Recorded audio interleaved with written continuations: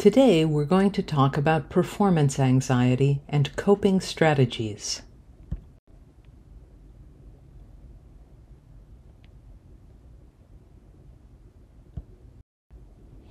You know the old joke about how do you get to Carnegie Hall? A person in New York City gets into a cab and asks, "How do you get to Carnegie Hall?" And the cab driver replies, "Practice." How do you get yourself ready to give a public performance for an audience? What goes into it besides practice? There are many facets to being a musician. Love of music is at the top. Lessons and practicing are another facet. But being on stage, well, there's also a certain amount of vulnerability that comes with that. Every performer experiences self-doubts sometimes about what he or she is about to present to an audience. So, what do we call this phenomenon? Performance anxiety, stage fright, stress response, performing under pressure. They all refer to the same thing. Naming it is a good first step to learning to manage it. So what happens when a person experiences performance anxiety? In a 2015 article for the British newspaper The Guardian, the author David Cox explains, the nervous system pumps hormones adrenaline and noradrenaline and cortisol into the bloodstream. When their levels get sufficiently high, it leads to physical reactions such as higher heart rate, muscle tremors, and increased blood flow from the stomach to the muscles, causing the feeling we describe as butterflies in the stomach.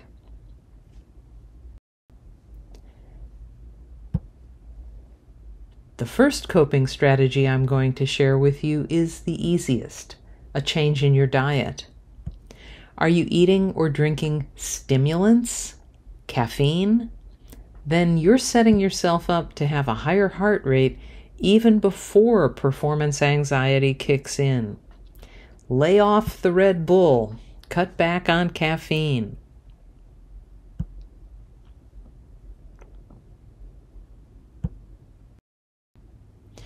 Almost every soloist will experience the physical symptoms of music performance anxiety to some degree, particularly in the moments before walking on stage.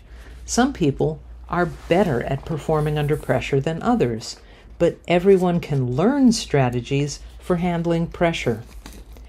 Aaron Williamson, professor of performance science at the Royal College of Music in London, explains it's the way you interpret that different physical state which makes all the difference. Instead of seeing it as a signal that something's going to go wrong, you should treat the symptoms as a sign that your body is ready to perform. If controlled appropriately, these hormonal imbalances can lead to a heightened state of awareness and a more powerful performance. But given the fine muscle movements and coordination behind musical technique, too much of the surging stress hormones can impair technique, leading to increased anxiety and panic, followed by concentration and memory lapses and more stress. You know who has something in common with musicians on that score? That's right, athletes have a lot in common with performing artists. Both want to achieve peak performance, and that takes more than physical skills. It takes psychology, mental skills as well. Both athletes and musicians need to condition themselves through thoughtful practice to be able to deliver good results at a particular time. The big game happens on a specific date and time. The concert, the theater production, the speech, it's on a schedule for a specific date and time. Whether you wake up that morning feeling primo or a little off, you still have to make your best effort. The show must go on. Everybody has their own symptoms, which are instrument-specific, Ginsberg says. Pianists will talk about their fingers sweating or their hands feeling cold. String players will talk about their bows shaking. Singers refer to a dry mouth. But given the individualism of the symptoms, it takes time and experimentation and careful development of self-awareness to learn what coping strategies are most effective for you to manage the cognitive and physical symptoms of performance anxiety.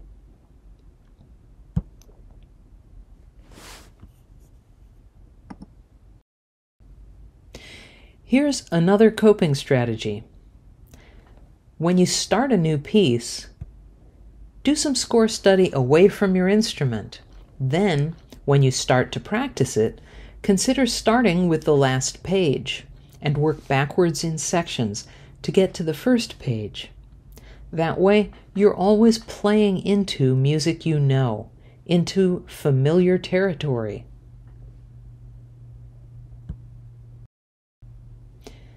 The virtuoso pianist Rebecca Pennis, who was a child prodigy and taught on the faculty at the Eastman School of Music for many years and at the North Carolina School of the Arts before that, published an article in Clavier magazine titled Motion and Emotion in 1992. When Pennis talks about preparing for performance, she states, at best, performing takes getting used to. She then lists 6 stages of performing. The practice room is the first stage. The remaining 5 stages include private lesson, audience of 1, masterclass or studio class, informal recital, and formal recital. Permission of your teacher is necessary for the latter stages. An expert can advise you if you're ready. Music performance anxiety, it's best to stop attempting perfection. Anxiety results when perceived challenge exceeds perceived skills. That's when you're intimidated and you imagine that the level of difficulty exceeds your ability, your skills, to complete the task at hand. Studies have shown that solo performances trigger higher rate of music performance anxiety than ensemble performances do. And it's easy to see why that would be. If you are one singer in a section of altos, one violinist in a section of second violins, one trumpet in a section of several trumpets, the others could cover if you fumble. But when it's just you, or in chamber music when there's only one on a part, you're more exposed and there's more risk. I've indicated the word perfectionism in red with a line through it. That's how strongly I want to send the message that perfectionism is the enemy. Perfectionism results in an unhealthy fear of mistakes and all or nothing self-talk, where the person can't seem to appreciate what went well, only the mistakes. A perfectionist is plagued with negative inner judges. It's better instead to realize that live performance typically includes some mistakes, and to strive for excellence instead. It's important for you to realize that a commercial recording is usually heavily edited. A record executive with Columbia once pointed out that a typical piano album has a minimum of 100 edits. The recording sounds perfect. That same pianist in a live performance may sound less than perfect. It's one take when it's a live performance. Keep that in mind. Affirmations are positive self-talk. You can build these into your practice time and into your pre-concert routine. Here are some sample affirmations. These come from Gerald Klickstein's blog, The Musician's Way.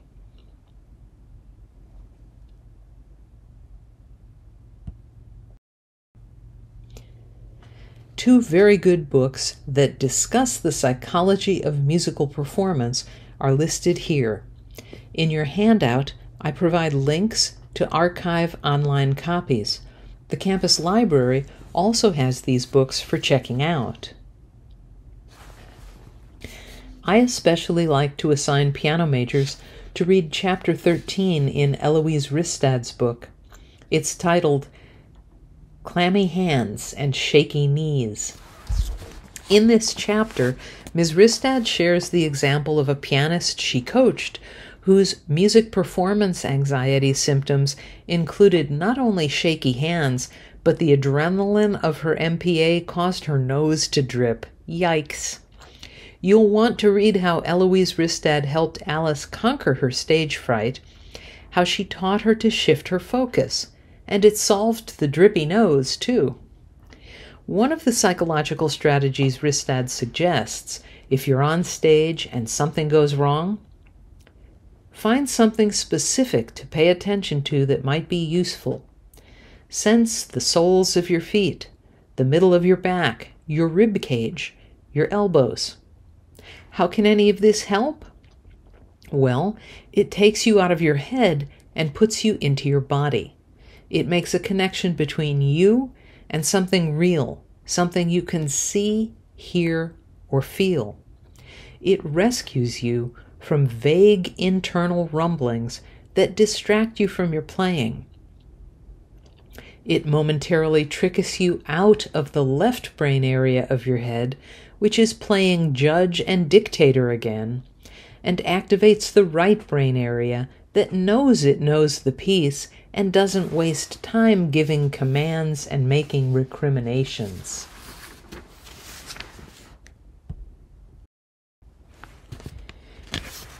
Peak performance means that mistakes are few, problems are recovered from quickly.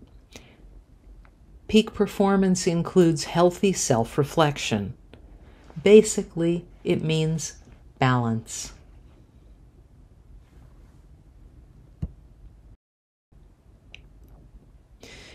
Here is a summary of coping strategies for MPA.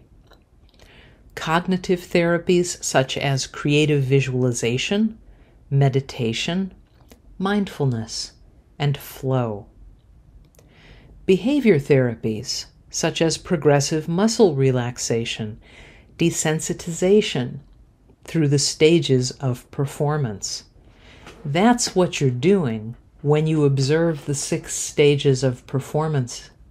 You may be nervous for each of the 6 stages, but if you perform your program or you perform a set or a particular piece in multiple stages, you get used to or you desensitize yourself to the symptoms of music performance anxiety.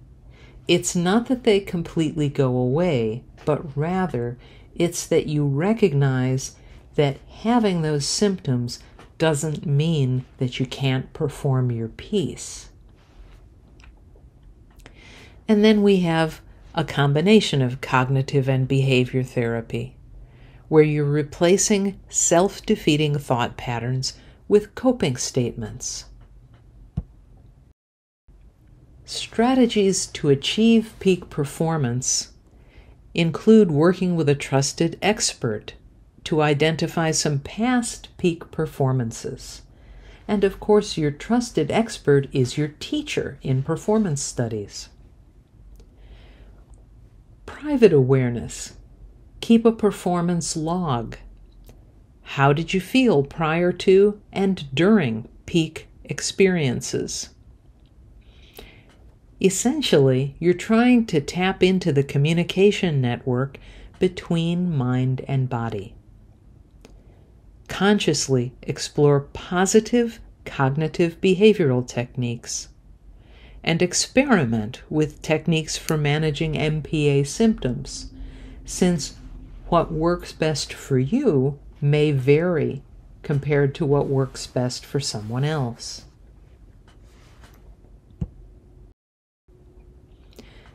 MPA might mean fear of the unknown. Do you know how the piece goes? When you're standing off stage ready to walk out to perform, perhaps you doubt that you do know. Have you thought about your teacher's suggestions? Have you practiced performing? How many stages? If you've truly worked the plan and prepared, then you can trust that you are as well prepared as you can be, and then you have to take your leap of faith.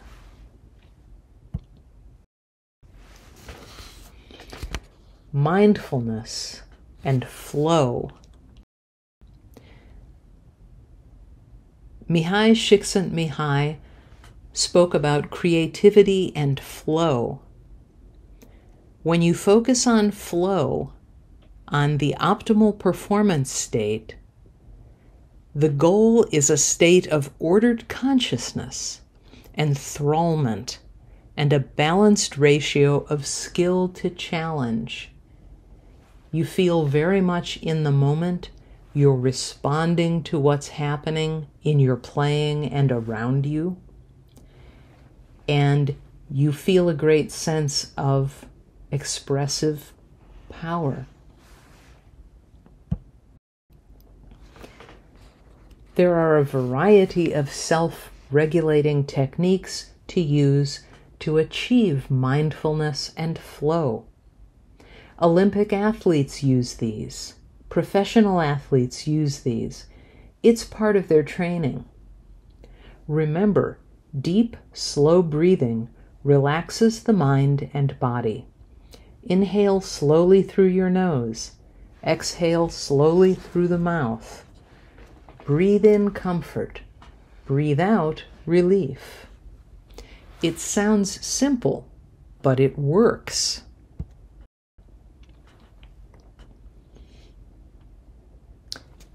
Managing cognitive response can be accomplished through thoughtful affirmations, positive self-talk, and performance logs. Set mastery and performance goals. This can be helpful as part of the step-by-step process for getting ready for public performance. In his introduction to The Inner Game of Music, Barry Green writes, "People play sports and play music, yet both involve hard work and discipline. Both are forms of self-expression, which require a balance of spontaneity and structure, technique and inspiration. Both demand a degree of mastery over the human body. Since both sports and music are commonly performed in front of an audience, they also provide an opportunity for sharing the enjoyment of excellence, as well as the experience of pressures, fears, and the excitement of ego involvement.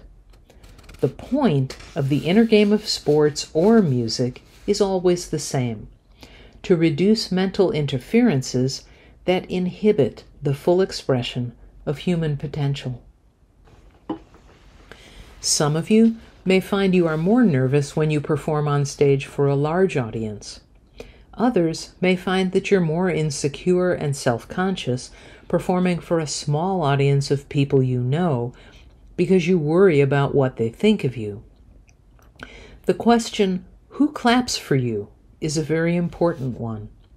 At Florida State University, Dr. Cliff Madsen spoke frequently about this subject to music majors. He pointed out that the healthiest approach is to identify a small circle of trusted mentors. Those are the people whose informed opinion you trust. That includes your teacher, who can advise you on when you've reached the point that you've learned a piece securely and achieved a polished interpretation. Beyond that small circle of trusted mentors, don't worry about what people think. In these days of social media, we are literally bombarded with opinions. It has never been easier for someone to sound off, sharing their opinion on all manner of things. But a lot of that is just noise, not worth thinking about. People are entitled to their opinions, but you don't have to take those opinions in if they aren't part of your trusted circle. Uninformed opinions aren't worth your time or energy. Think carefully about who claps for you. Athletes have a game day routine. Careful thoughts on the amount of sleep, the amount of hydration, meals for energy that are easy on the digestion, and then mindset and mental visualization. A baseball player, before an at-bat, may visualize the mechanics of a good swing and do some slow motion swings. This is all part of the focused process to achieve flow. William S. Newman, a professor of piano at UNC Chapel Hill, required that any of his students who was preparing a recital had to come for their weekly lesson 2 weeks before the concert at 7 a.m. There was no negotiation. They had to show up for their lesson at 7 a.m. He was insistent. Do you know why he did that? Because he was trying to cure his students of over-practicing, of warming up too much, of playing through the program too many times before performing it. In other words, he was trying to break them of the habit of wearing themselves out, trying to prove to themselves that they knew the program. You can wear out your muscles if you over-practice on the day of a concert. Essentially, what happens if you play through your program at 7 in the morning is that you have to rely on your subconscious. The degree to which you know the program in your subconscious is what reveals itself under those circumstances. And you can simulate this at any time of day. You could choose to play through your program at 3 p.m. and choose not to warm up and just, show up, maybe play a scale, and then do the program. But it's worth thinking about because overpractice can truly undermine your ability to have enough energy for an inspired performance at the right time. Right brain and left brain thinking.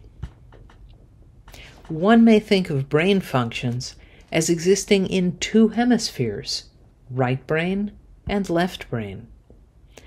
The right brain being the creative side, the left brain being the analytical side. In the practice room, engage consciously in left brain thinking. Ask yourself questions about the music. Analyze. Remember when we talked about those thoughts you have when you're standing off stage, waiting to walk on? Those thoughts where you're wondering, wait, do I really know how this piece goes? Well, those questions are the ones you need to cover in the practice room. If you've covered those questions carefully in thoughtful practice sessions in the weeks and months leading up to your performance, then it's very easy to reassure yourself when you're waiting off stage and remind yourself of the answers to those questions. On stage, trust that you've practiced enough. Let go. This is the place for right brain thinking. Respond in the moment. Mindful thinking. Too often, students engage in right brain thinking when they're by themselves in the practice room. When no one's looking, they feel relaxed And then suddenly when they're in front of an audience, all of a sudden they get analytical and start asking themselves lots of questions. You can flip that around. You can use left brain thinking when you practice, and then use right brain thinking and let yourself be creative in the moment for the actual performance. But you have to be consciously in the driver's seat about that.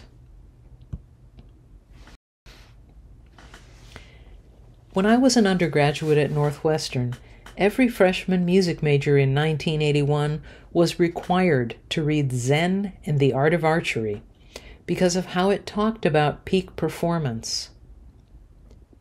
The marksman hitteth the mark partly by pulling and partly by letting go. There's that right brain thinking again. You have to let go. Years ago, when I participated in the Southeastern Music Festival, I heard a wonderful masterclass by the virtuoso violinist James Buswell. He holds the distinction of being the youngest soloist to perform with the New York Philharmonic at age 7. He said, "Yes, everyone gets nervous, but imagine that you're holding a beautifully wrapped present and you hand it to the audience. Think of your performance as a special gift you want to share with the audience. Let them enjoy unwrapping your gift. After all, you wouldn't give someone a present and then say, 'Oh, you're probably not going to like it.' So, for your performance, present the gift and let the audience take it in." The story of Changju An is an interesting one. I'd like to close with the video clip of a marvelous example of a pianist in the throes of performance anxiety. This is from 2019, the finals of the prestigious Tchaikovsky International Piano Competition. Changju An, only 20 years old, has walked on stage, seated at the piano, and he is expecting to perform 2 concerti. First, the Tchaikovsky Piano Concerto in B-flat, and second, Rachmaninoff's Rhapsody on a Theme of Paganini. Both concerti have only a brief orchestral introduction before the piano soloist comes in. Unbeknownst to Changju, there had been miscommunication backstage. Watch what happens when the conductor and the orchestra start to play the wrong concerto.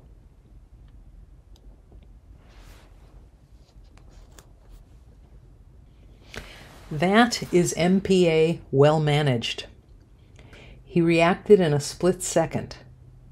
It wasn't perfect, but he switched to the Rachmaninoff concerto, and he performed it to the best of his ability.